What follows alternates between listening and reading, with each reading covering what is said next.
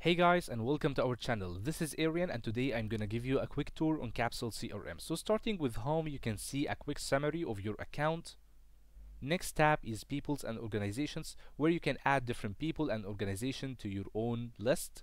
Next is calendar and tasks, where you can find all the tasks and the appointments you've got. You can also switch between calendar and list view. Next is sales pipeline, which shows you all the deals. You can switch between pipeline, list, and dashboard view. Next is projects, which shows you all the projects you are assigned to. You can also switch between board and list view.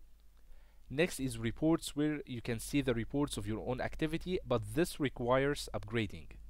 Finally, you've got workflow and automations, from which you can create an automation, but this also requires an upgrade.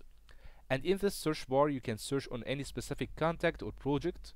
Next, in add, you can add different features like person, organization, opportunity, and you can also import contacts that if we chose, you can see that you can add them or import them using CSV or Excel or a third-party app.